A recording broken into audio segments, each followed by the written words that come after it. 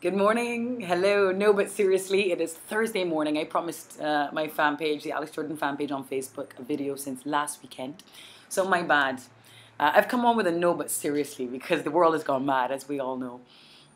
I keep remembering, I met the former Barbadian Prime Minister, Owen Arthur, in my early 20s, ran into him in London. And we were talking, he was asking me what I was doing at the time. I was telling him my thoughts on the world. And ultimately, he says, "Oh, young socialist." He says, you know what they say, if you're not a socialist when you're young, you're heartless. And if you're still a socialist when you're old, you're brainless. You know, over the years, I've really thought on that a lot, that he said that, because I'm like, well, either I'm still young or I'm brainless. But I think it's true in another construction.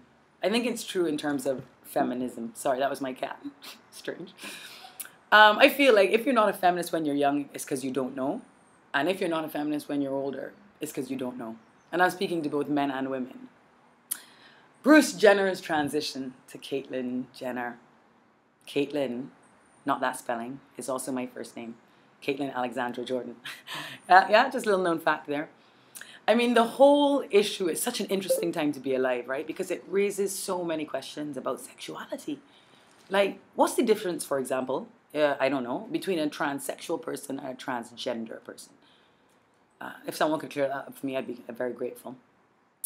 But it really does open up the Pandora's box on, like, sexuality. Is it your toolkit? Like, you know, if you get the sexual organs, is that who you are or what you are? Or is it how you identify? Is it a feeling? I mean, who knows? But my real no, but seriously is poor Barbados. My sweet 246. Right? They must feel like they're going through purgatory right now here in Barbados, right? We got the seaweed invading. We have corruption taking root. And while Barbados struggles to come to any grips with gay rights, which the world dealt with 20 years ago, the world has moved on, my friends. And we're talking transgender and transsexuality, and the world is hailing Caitlyn Jenner a hero. Honestly, I feel like they got people across this island just in their bedroom shaking their head, holding on to the Bible, wondering what happened in the world. It makes me kind of laugh. Ultimately, though, I think that the big no, but seriously in this situation, the elephant ultimately in the room, is women. Jon Stewart makes the point, right? The moment Bruce Jenner becomes Caitlyn Jenner, forget that the man was a decathlete and all the, you know, has all these other accolades in life.